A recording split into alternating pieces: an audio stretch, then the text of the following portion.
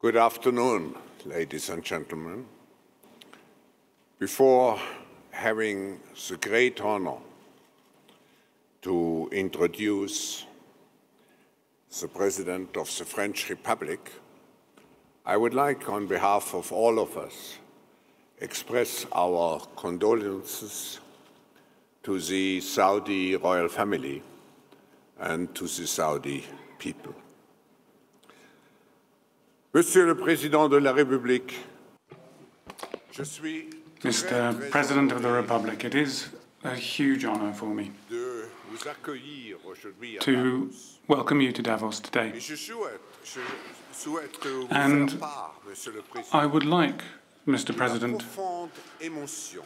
to tell you just how deeply affected all participants here were, and the great solidarity they feel towards France at this exceptionally difficult time following the tragedy of the 7th of January in Paris. Like many observers, I was incredibly impressed by the exemplary response of the French people and the dignity of their national union,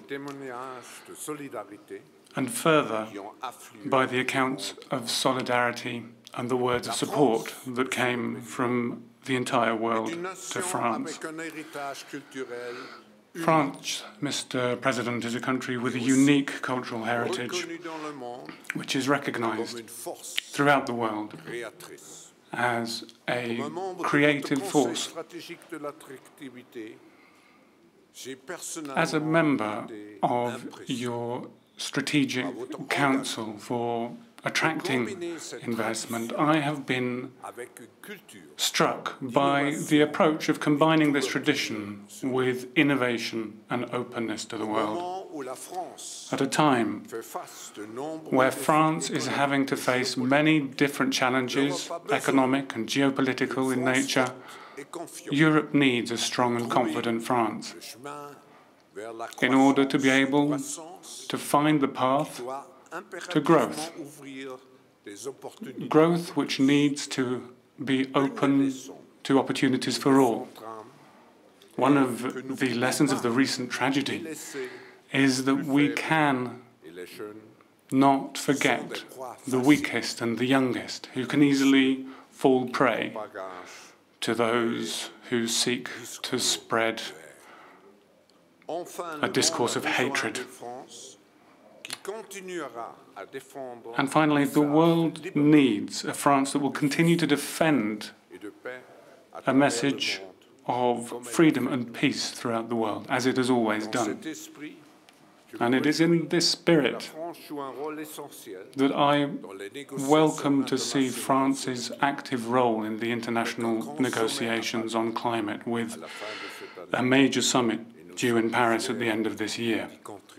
We are proud to be able to contribute. The best answer to the extremists is to build a better world and not to sink into distress. Ladies and gentlemen, it's a great honor for me to give the floor to the President of the French Republic, Mr. François Hollande.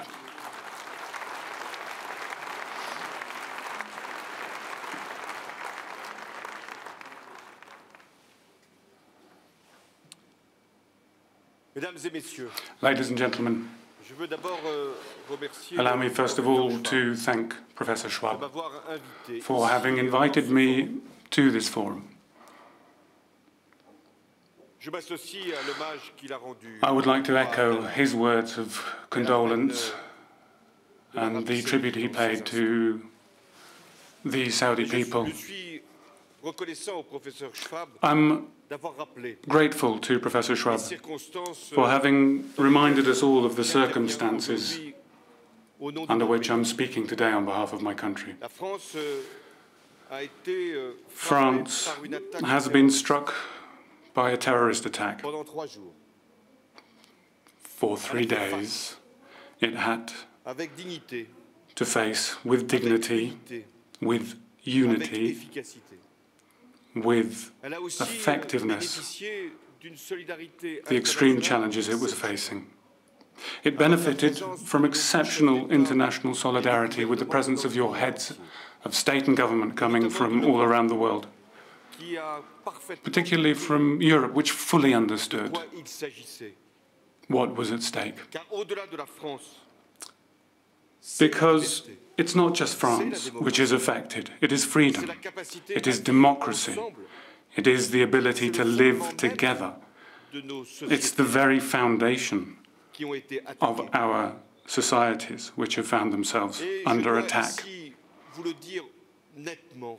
And I need to say, in all sincerity and frankness today, that all countries, wherever they are in the world, are vulnerable to terrorism. Many of them have already been gravely affected. Many fear being hurt. Every country needs to prepare.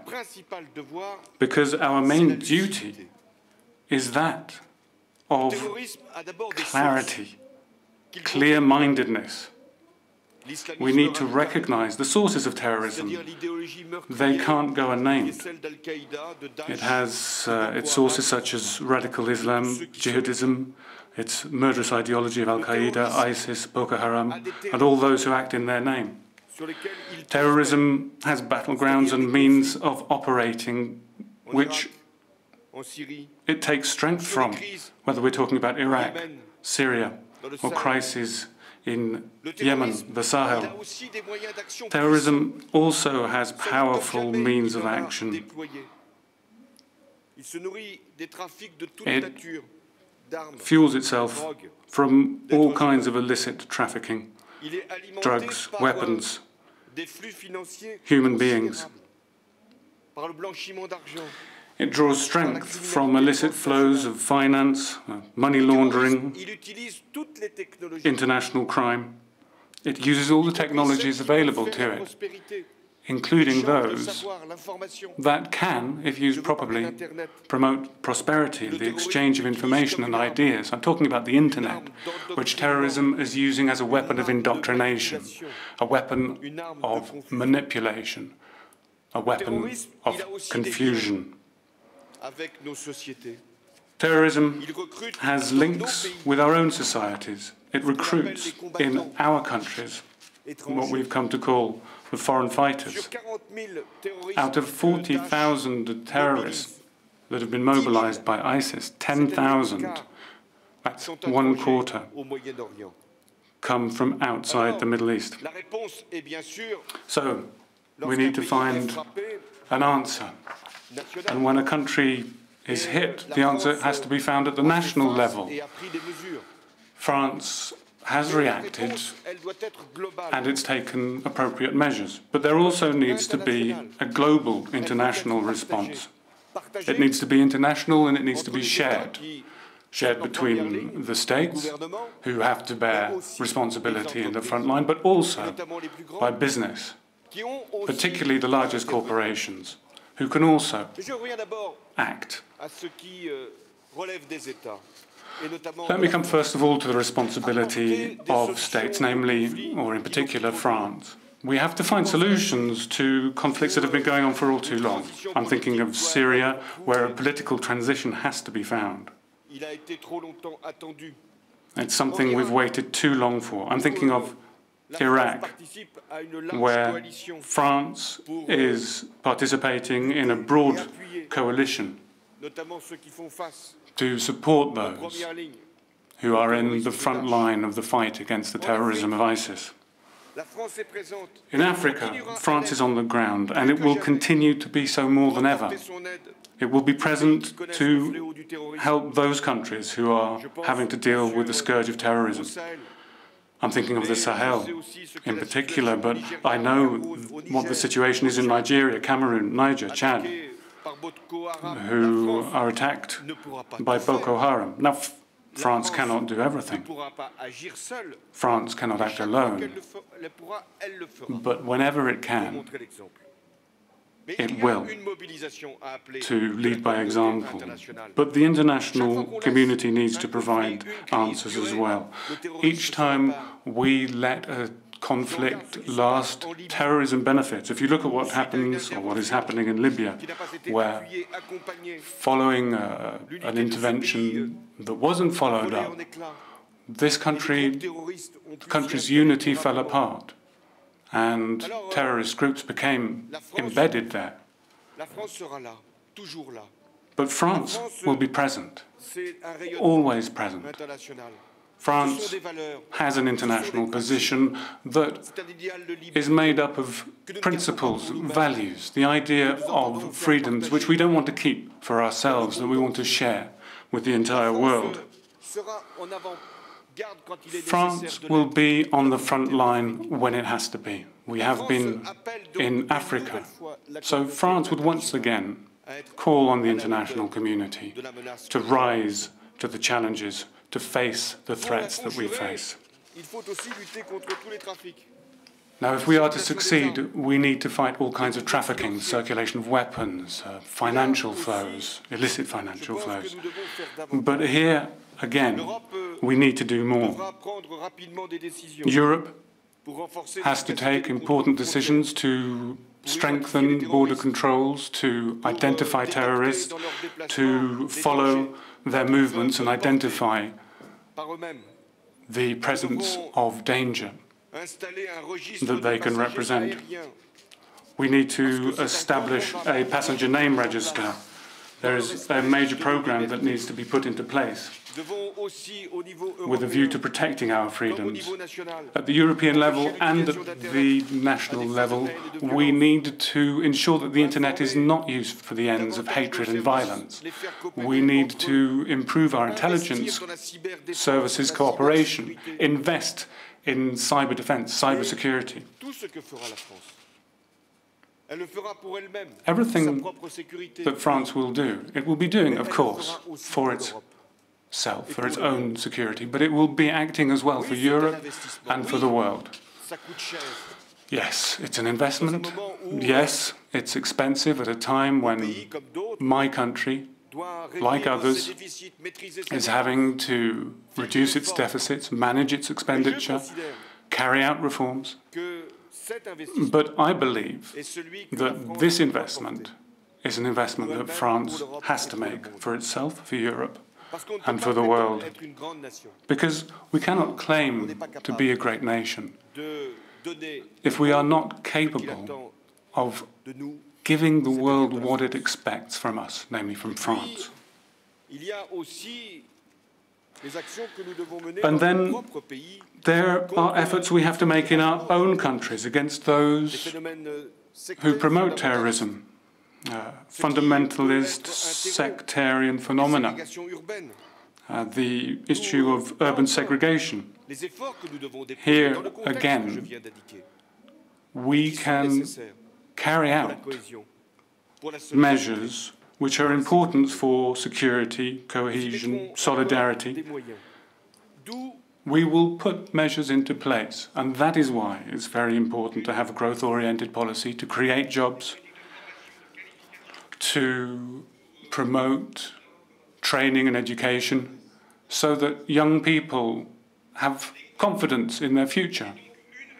The economy is an answer, one answer, against despair and poverty. One answer in the face of insecurity and instability. When we talk about the economy in Davos, we talk about growth, we talk about innovation. We speak of our confidence in the economy, but we also need to share and contribute to solidarity, security. So you, the lifeblood of the economic world, the heads of the major corporations, I would ask you not only to be watchful, I would ask you to get involved. I particularly turn towards the major digital corporations so that they can play their role, identify illegal content, make it inaccessible, and establish clear rules, because you are also stakeholders in the process of regulation. I call on the financial system to ensure that the terrorists' sources of finance are dried up, that we fight tax havens and money laundering. All of these measures are within, or rather are in our common interest. Please do not leave it too late. And I would call more broadly on the whole of business to make a social and economic contribution to the most fragile states in the name of solidarity, but also in the name of security. I call on you also to counter another threat, which is one that looms over the very future of our world. We need to fight global warming. Professor, you reminded us that France will be hosting a conference on climate change at the end of this year. But it's not just to welcome heads of state and governments and thousands of participants to Paris that we're doing this, not just to state our principles and to deliver a report on the state of the world. We're not just coming for a meeting. Paris needs to result in a binding global agreement that will map out an effective fight against climate change. That is the major challenge of the 21st century. The time is past where humankind thought it could selfishly draw happily on inexhaustible resources.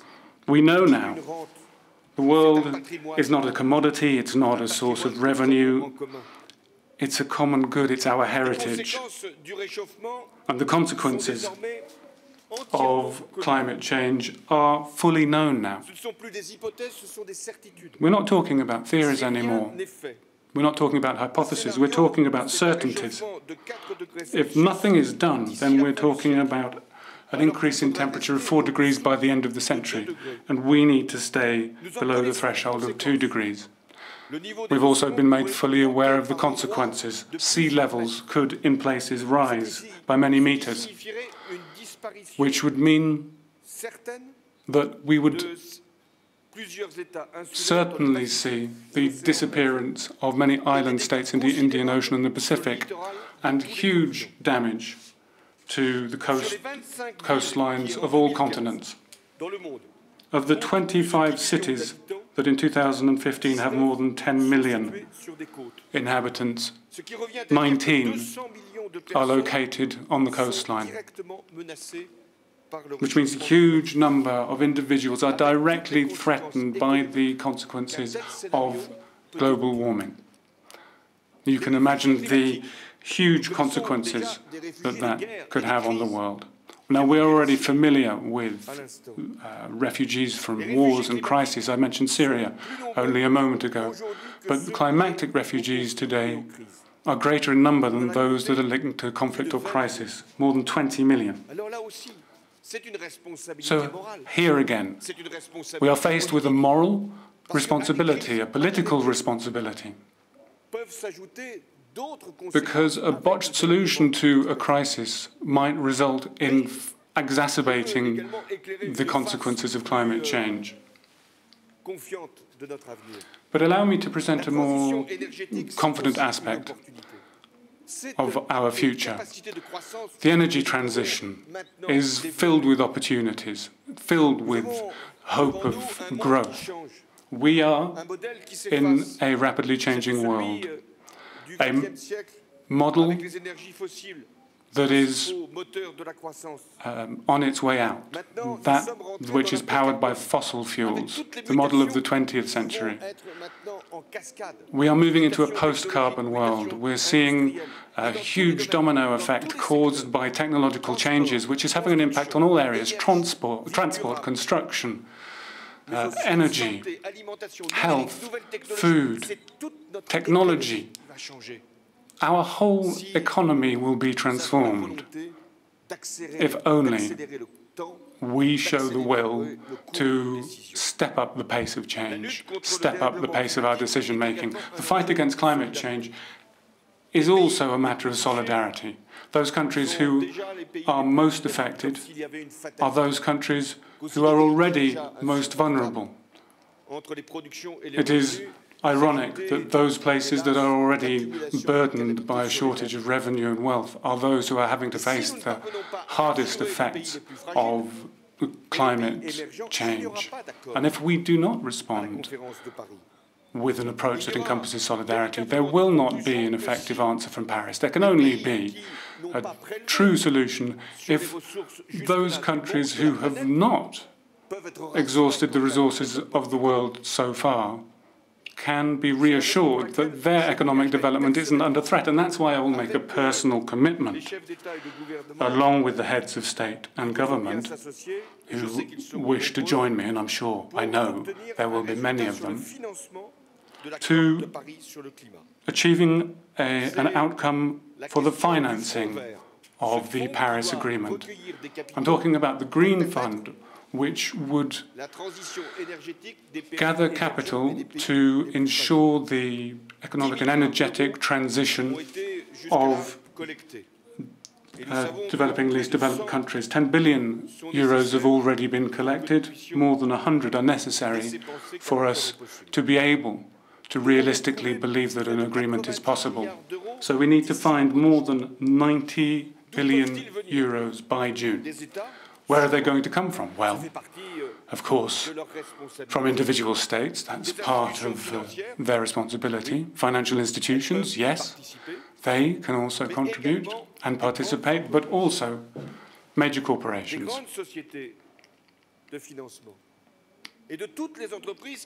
Major financial companies, and any company that understands that by contributing to this fund, they are creating greater investment opportunities and better markets for the future. Again, here, everybody has to recognize their own responsibility. The states have a responsibility to reach an agreement, which is currently under negotiation. The countries then have to sign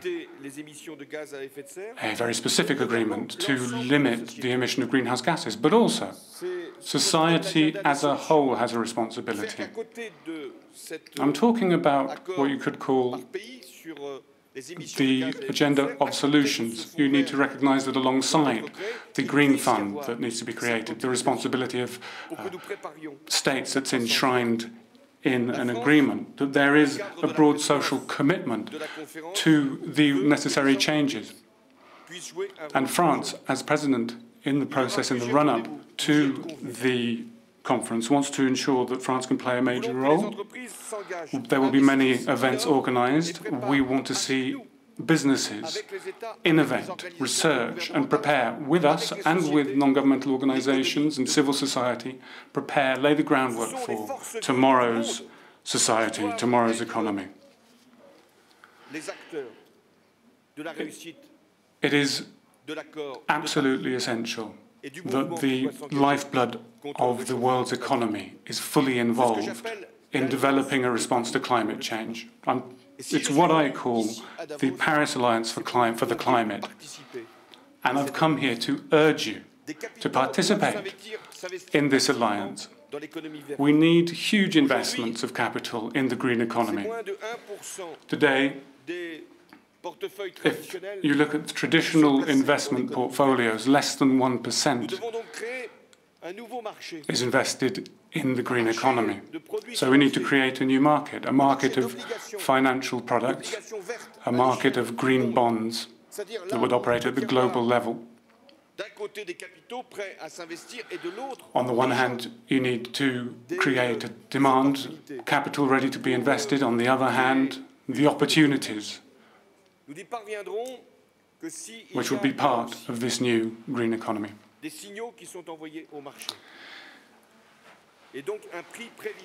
We also recognise that it's right to send the right message to the markets, and a predictable carbon price is essential if businesses are going to be able to plan their investments ahead. In this period, one of our greatest challenges is volatility, uncertainty. We see it everywhere, in exchange rates, in the price of commodities, in the world geopolitical situation. And when there is instability, uncertainty, volatility, there isn't any investment. So I've come here to advocate a clear vision of how the world will be in a few years, to foster a determination to fight against the risks and an understanding of how we will get there. Now, carbon pricing is one element of that clear vision. Now, you might say the drop in the oil price might be an impediment to the understanding of a gradual phasing out of fossil fuels from the energy mix. But if you ask me, I think that the opposite is the case. The drop in the oil price, we don't know how far it will drop. We understand that we'll have to have some kind of limit. But the drop in the oil price creates an opportunity for investment, because what we can do now with this margin that's been created is make the investments that are absolutely essential in the energy transition. We have the capacity, you as key players in the economy have the capacity to invest in this change. And I've come here on behalf of France to say that we are ready. We are looking at the conditions that will enable France to keep its position in the international context and in the context of technology and industry. We recognize today that growth has been too weak. It's not at the same level throughout the world, but it is too weak, and unemployment is too high, particularly in the Eurozone.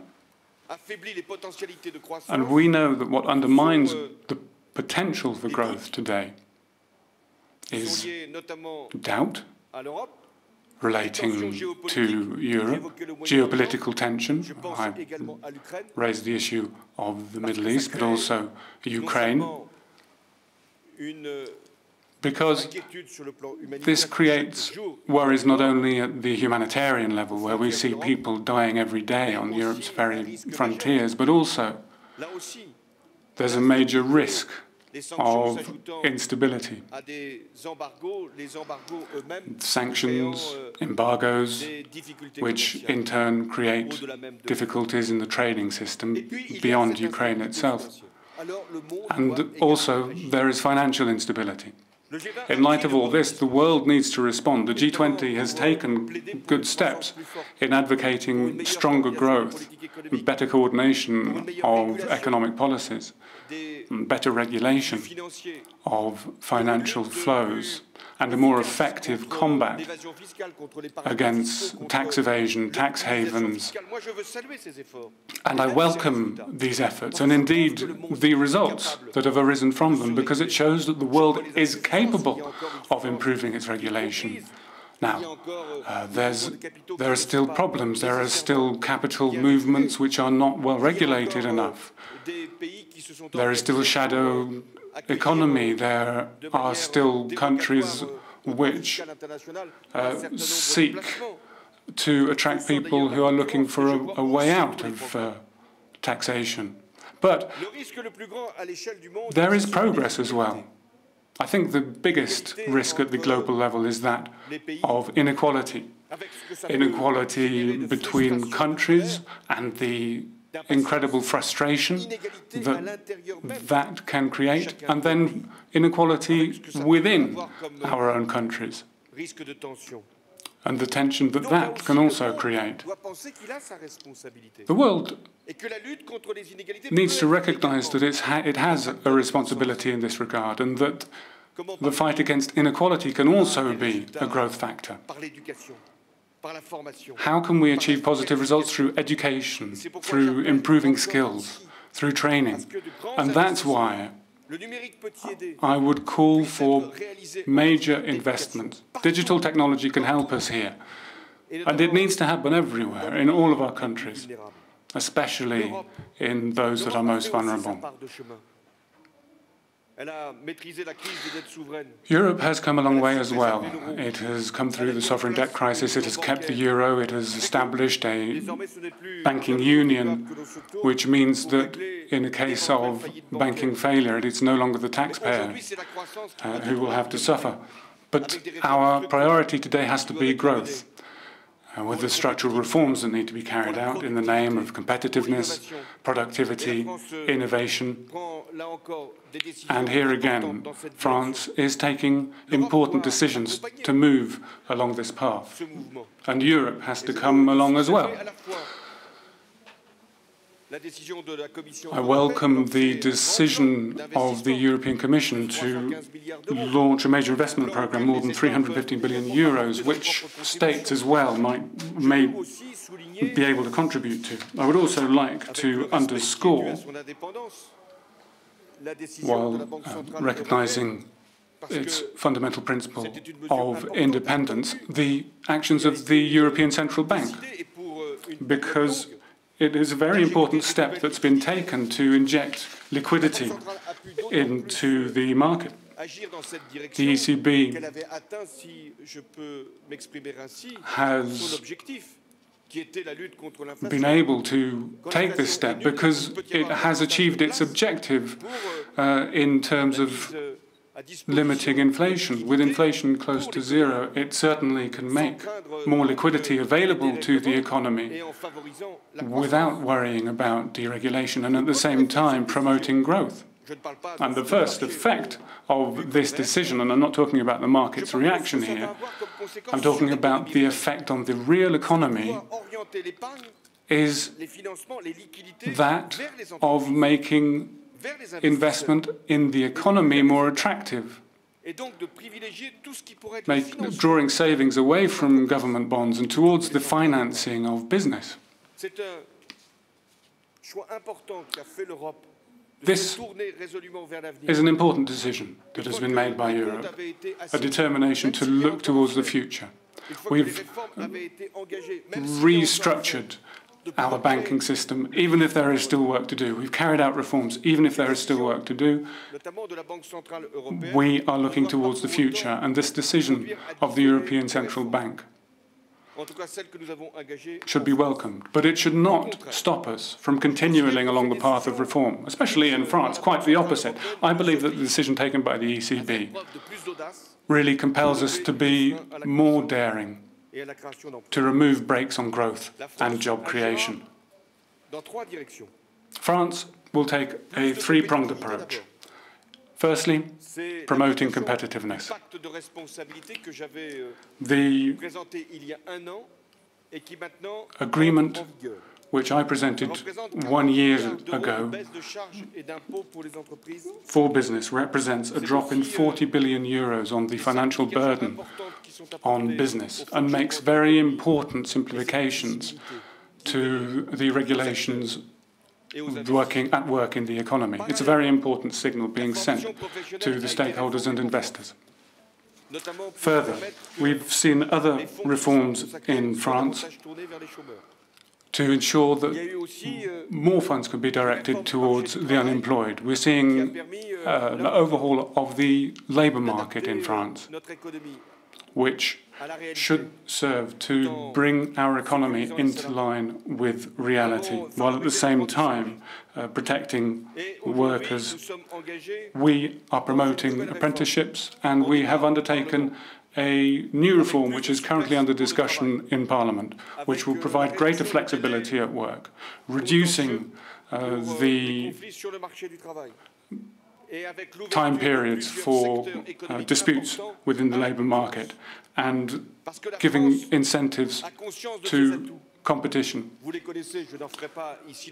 France knows what its advantages are. Now, I'm not going to go through them all with you because I'm sure that you're aware of them. But we're also aware of our limitations, and we need to act to improve our position if we're going to stay in our privileged position. France has undertaken efforts to attract talent from all over the world in a process of promoting innovation. We've established an innovation tax credit in France to encourage greater levels of R&D.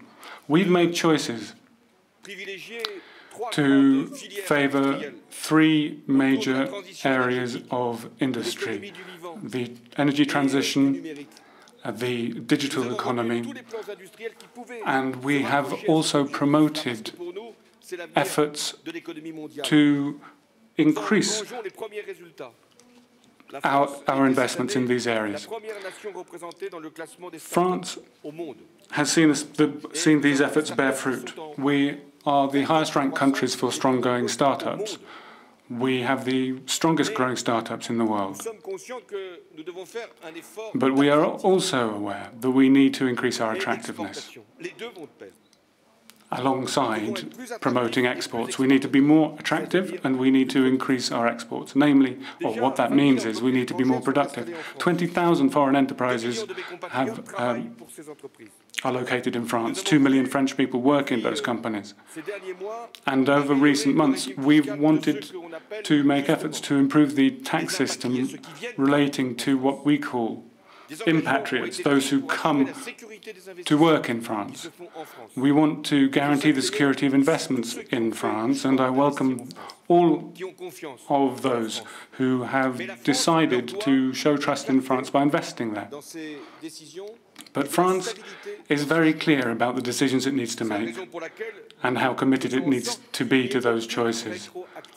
We don't want to allow any retroactive taxation. We've introduced rules which guarantee that that all investors will have predictable taxation. We have created an institution, Business France, to attract even more investment to our country. This is an agency which is there for all entrepreneurs who wish to locate their activities in France.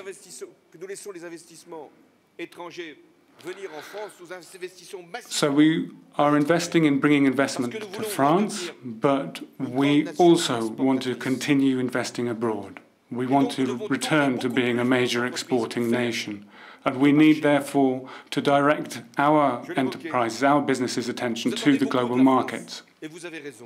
Now, you expect a great deal from France, and you're right. It needs to make the right choices in the area of security. It needs to participate in risk prevention, countering threats. You've been paying close attention to France over the last few weeks. You've seen the French people come together proud of their values. And I'm sure that you were deeply struck by the dignity of all those who protested, who came to say that they were not afraid, that they believed in their country, that they were proud of who they are in all their diversity. You've been able to see that in France every religion has its place.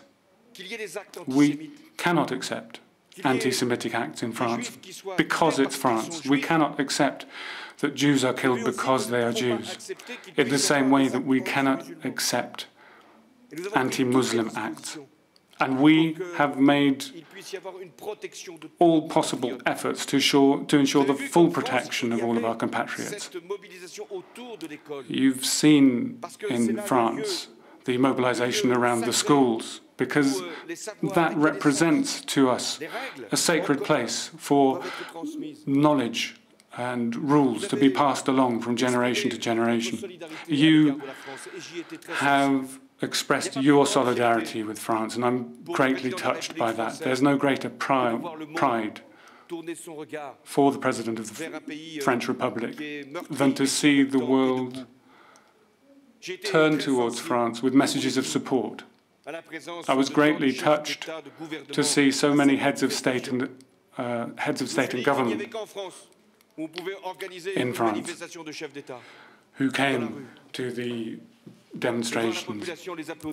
Surely it is only in France where we would see so many people come out onto the streets and cheer 4 million people who came to see and not protest against, but demonstrate in favor of France remaining as it is, and by dint of that being useful to the world, being capable of promoting its ideals, defending its values, participating fully in the pursuit of peace and security in the world.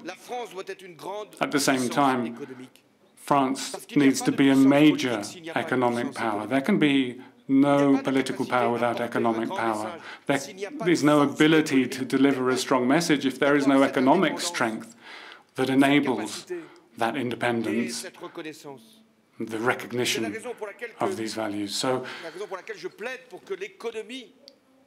I would strongly advocate recognizing the economy being a key factor in security. So please, think hard about this. There cannot be prosperity without security. And so we share our interests. We have shared interests. Everybody needs to recognize that and through that take their responsibility. The economy is not just created for the creation of wealth, but for the distribution of wealth as well. It needs to be organized, regulated. It needs to bring growth and hope. That is what you have to do. And we, the states, notably my country, have to facilitate trade, open markets, be capable of developing the right infrastructure, and at the same time ensure that we can look ahead, take a long-term view with investments that might not be profitable today, but that will provide the foundation for profitability tomorrow. And I'm thinking particularly about the energy transition. That's the message, Professor, that I would deliver to Davos. There are times when global challenges require courageous responses. There are times in history where we are faced with a choice between best and worst, between good and bad, where all of a sudden you're faced with a moment where things can fall one way or the other. And in the fight against terrorism, the fight against global warming and the reduction of inequality at the global level, a huge amount will depend on individual states, but also upon you, the major players in the economy. What's needed from you and what you require of yourself and from your government is a daring approach, an ambitious approach, a long-term approach with a clarity of vision. The time has come, ladies and gentlemen. We share in solidarity, we share in our responsibilities. We need to recognize our responsibility, we need to choose to innovate, invest, and at the same time be capable of resolving the major global issues with the goal of security, development, and solidarity. We have a single mission: to protect and to hand on the planet to the next generations. Thank you very much.